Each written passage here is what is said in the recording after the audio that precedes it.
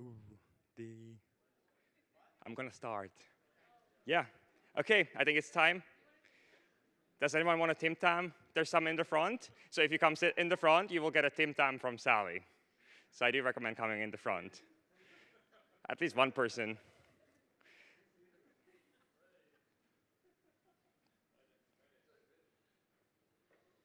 Wait. Okay.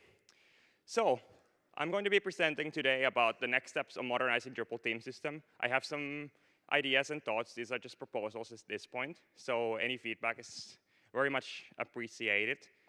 And yeah, I hope you are excited about to see what is going to happen next. So my name is Lauri Eskola. I'm a senior software engineer currently based in Bangkok, working for Acquia in the Drupal acceleration team. And I'm also a front-end framework manager and a theme system maintainer. So as we all know, Drupal 8 shipped with some great improvements to the front-end development. Some of these changes were features such as Twig, library system, stable theme, which provides backwards compatibility so that your themes don't break in between minor releases, a classy theme, which is based on stable for sensible defaults in markup. Basically, as the name suggests, it provides classes, and a lot more. So a few years ago, my dad's company needed a new website because their old website was launched probably like 7 years ago at that point, and it looked pretty dated. Basically, their website had 2 iterations in the last 18 years. And there's no reason to believe that this would accelerate, because the website is just not key to their business. Let me turn off my notifications.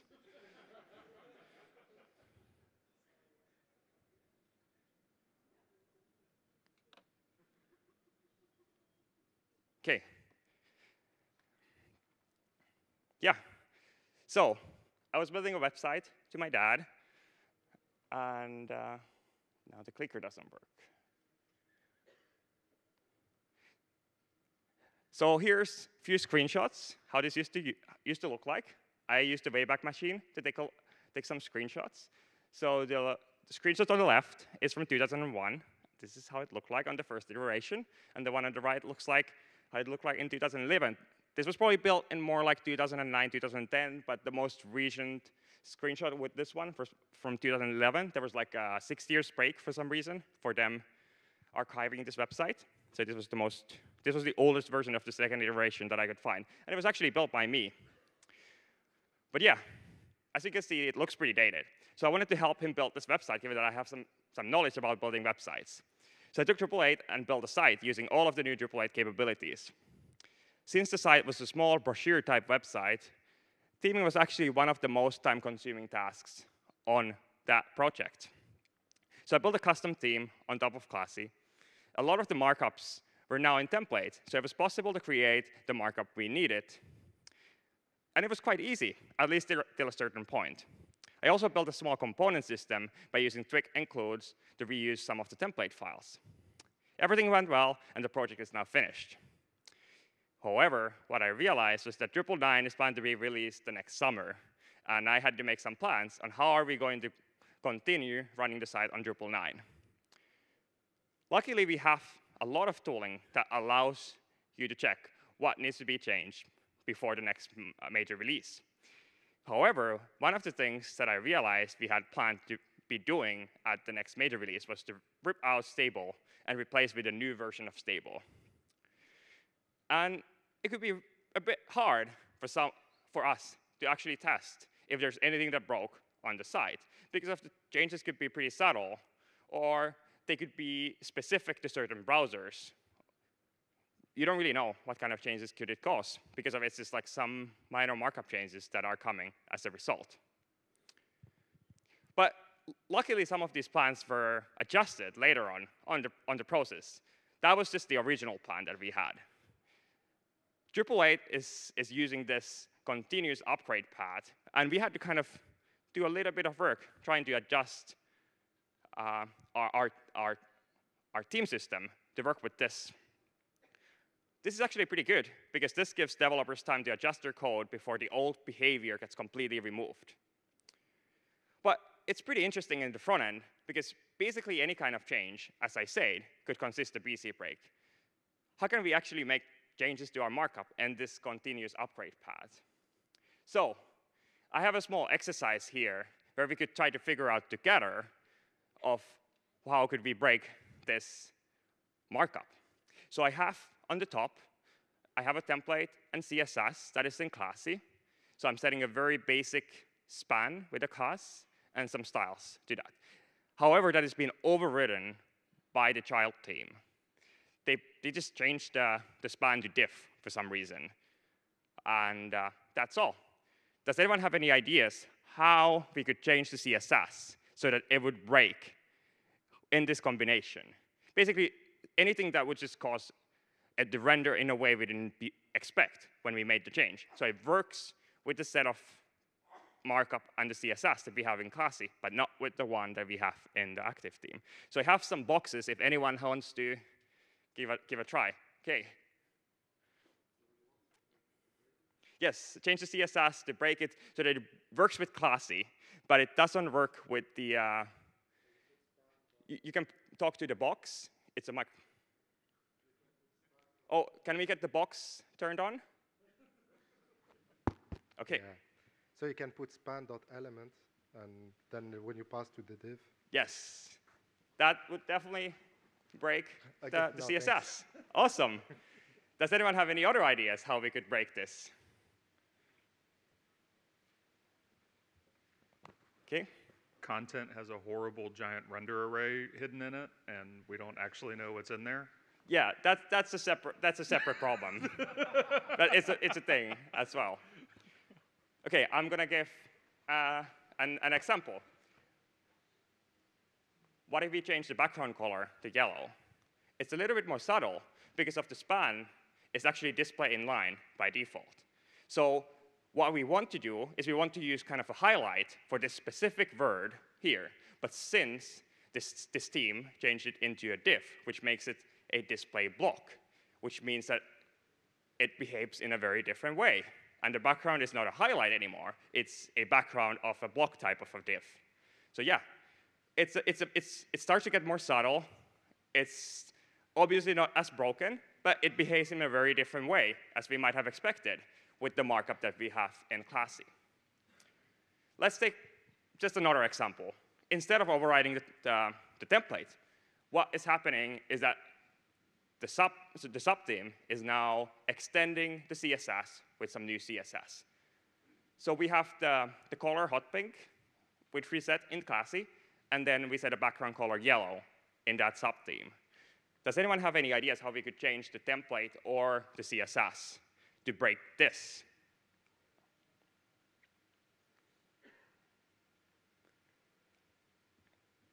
No one has any thoughts? No one wants to give a try?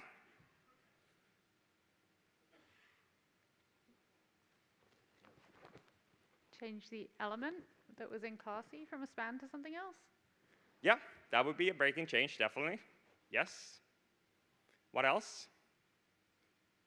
Again, things could be more subtle. So what if we change the color to yellow? It would work with the white background, right? But we didn't know what happened in the subthemes. They changed the background to yellow, so now there's a conflict. Maybe it's not always the exact same color. Maybe it could be just something between, and it doesn't work well anymore. Maybe they changed the background into gray, and it didn't work well with the yellow. What if we started just going a little bit more crazier, and we started refactoring our CSS classes?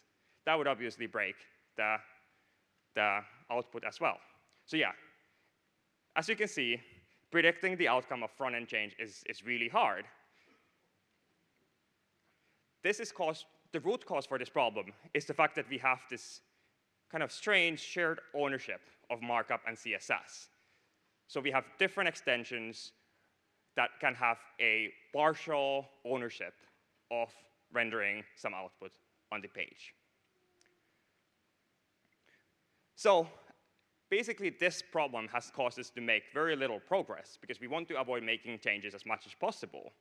This is obviously good for stability, but it's not very good for the progress because you can't really make that many improvements.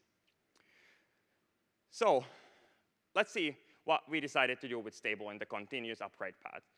Drupal 9 will essentially ship with both Drupal 8 stable and Drupal 9 stable. Drupal 8 stable will be likely deprecated in Drupal 9 and removed in Drupal 10. We are still figuring out the specific mechanics, how this will all work, but we assume that Drupal 8 stable will continue to exist in contrib. There will be some way to run the Drupal 8 stable even after it has been removed and deprecated in Drupal core. I don't know exactly what are the mechanics, but there has to be a way to be able to do that in the future. We've also changed the base theme property to be required configuration in Drupal 9 because we have multiple versions of stable theme in Drupal 9, so we can't assume stable as the default value anymore. So how about classy? This is basically just how this is solved in the scope of stable. Stable can do innovation in modules and ship new versions in every major release, which kind of works because it doesn't really have that many opinions. So most of the sites are using classy, just like the site that I built for my dad. And classy depends on stable. How are we going to continue supporting classy in Drupal 9? So prior to Drupal 9, all markup changes were done in between major releases. But from Drupal 8 onwards, we are providing this continuous upgrade path, which means that all backwards compatibility break changes must be done in a way where we deprecate the old behavior and we remove it in the next major version, which means that there's a warning in between. But it can be a bit overkill for us to deprecate the whole template just because we wanted to change the markup in one small part of that template. We would end up with a lot of templates. Also, classy will have to continue extending Drupal 8 stable for backwards compatibility. We don't know if classy is compatible with Drupal 9 stable, so we don't really have specific mechanics to figure out if they are compatible. Like, we don't know what kind of things could break so classy doesn't really have a design. So it's even harder for us to judge if it's broken or not. It's very much on the meta level if it's broken or not. So one of the ideas to combat this is to ship those classes, the classy that ship as a base theme right now, using a different mechanic. And one of the ideas was to use a starter kit, so that instead of providing a base theme, we would provide a command that creates you a new theme with a certain starting point. Essentially, the markup rendered on the site will remain the same, but it would be just about how it is structured in our themes. The good thing about this is that the starter kit could be changed between minor releases. Since it's just a starting point, you are not really relying on a future changes that could happen for that theme. The pros of this approach would be that it's going to be way easier for core developers to maintain this, because we can make changes pretty much freely, because we don't really have to care about the consequences of it changing someone's production site. It would also provide some positive change for themers, because it would essentially move most templates in CSS into a single theme, rather than having to find them from different projects and different folders. This would be much easier for someone who is new and doesn't necessarily understand the theme system that well. They wouldn't have to dig into figuring out which of the different templates that we have is being loaded, because they could just take a look at the one project, and everything would be inside there. However, one of the biggest cons of this approach is the potential maintenance burden to site owners, because it essentially means that we move the maintenance burden of maintaining those templates to site owners or team maintainers, because they would have to have a copy of every template in CSS file. The positive, though, is that we looked into how many security releases there was in the Drupal 8 release cycle that changed templates, and we couldn't find any. So that's at least encouraging, which means that at least there wouldn't have been security issues that could have affected those templates that someone was running in their teams. This also only solves the problem in the scope of core, which is kind of unfortunate, because contrib is actually running into the same problem. So let's take a look at into different kind of variations of overrides. This is kind of already what I was demonstrating earlier. So one of the variations is that the template is overridden without overriding the respective CSS files. And this is actually risky because of the CSS files could be changed in future, and it might not be compatible with your templates. Also, the CSS files could be overridden or extended without actually overriding the templates that are related. And this is also risky because of who knows how the templates are going to be changed in the future. Your CSS might not be compatible with that. But if you actually if you took ownership of both templates and CSS files, you wouldn't have any risk because of none of the changes that are happening in core wouldn't trickle down into your personal team. And you would have to whole ownership of that part. So this made me wondering, could we actually prevent partial overrides? What if we bundle CSS and templates together?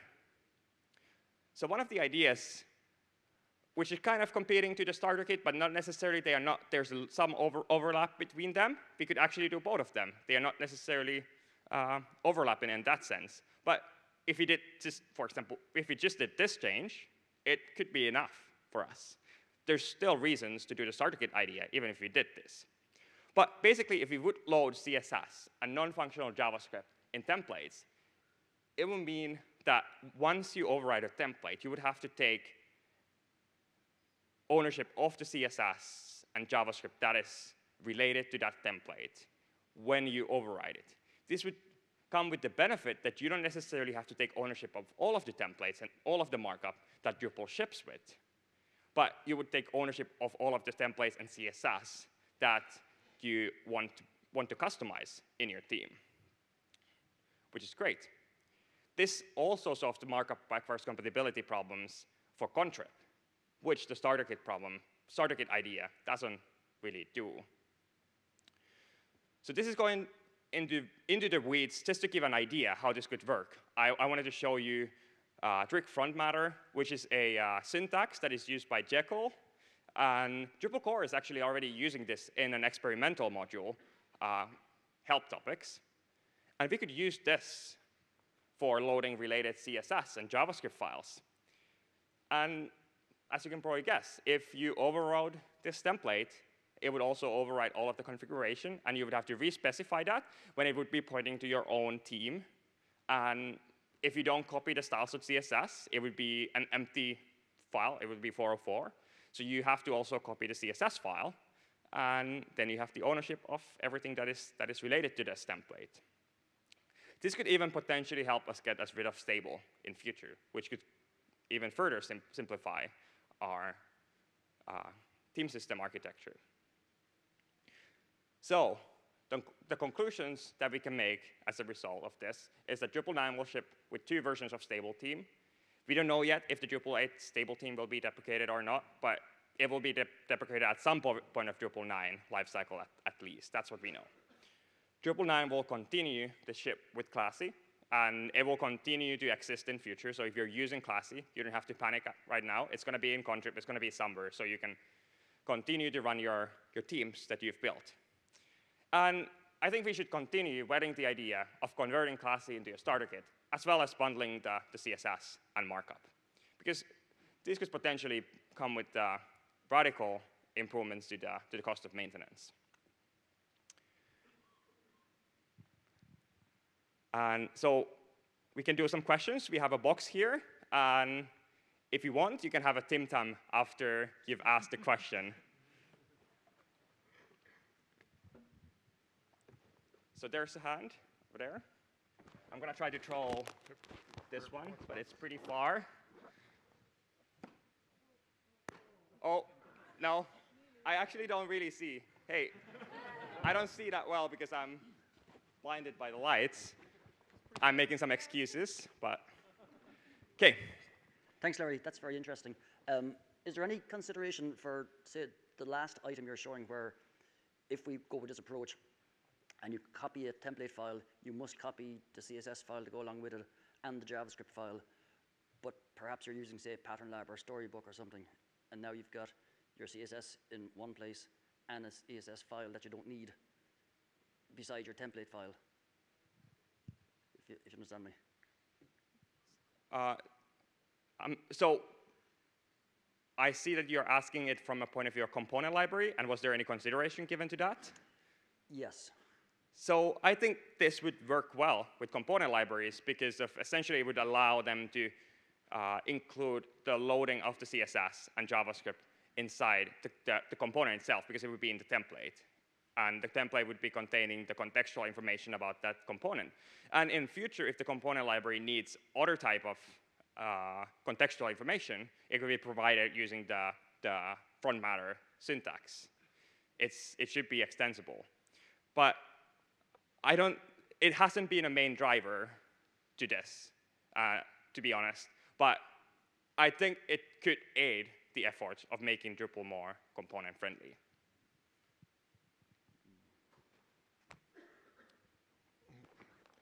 Lauri, great talk. Is there a reason why, for example, front matter was being used and not something like Webpack, which can do very similar things? It's because it's not in the template and it's in a different file, or?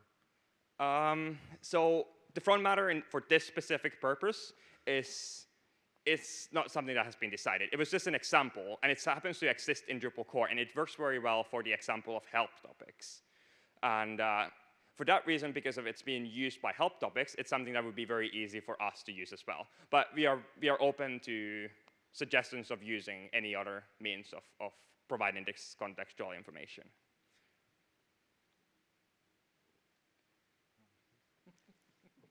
Yeah, Tim Tams. Mark, could you pass the box?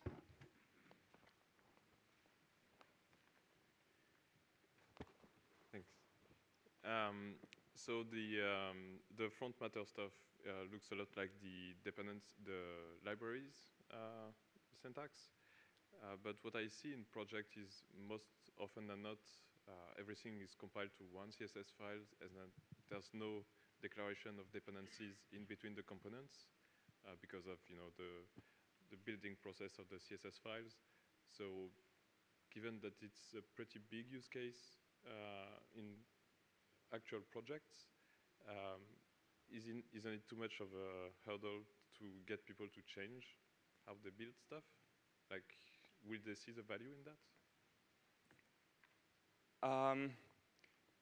I'm not sure I understood the question. Could you repeat that, maybe? Or yeah, so doing that is the proper way of, well, is one good way of doing it, to be explicit about what your templates use. But what we see is that nobody does it for CSS files. yeah. So why are people going to do it now, since they don't do it already? I see. Well, it would be mainly because of then you would explicitly have to, we would always have to explicitly override the CSS that belongs to that markup. And then you wouldn't have this shared ownership between different extensions. And we were actually looking into the specific mechanics of looking for this information. It could be using the library system behind the scenes, so they would become libraries internally, and basically the libraries API could be used on top of them. We could use the template name for generating a library name for that. And it would be similar to what we have now, but a lot of people just use the global library for all of their CSS files, and it's different from that. And it would definitely force people to change in that regard. And yeah, it's something we probably have to take into account. It's at least something that could slow down people from implementing this.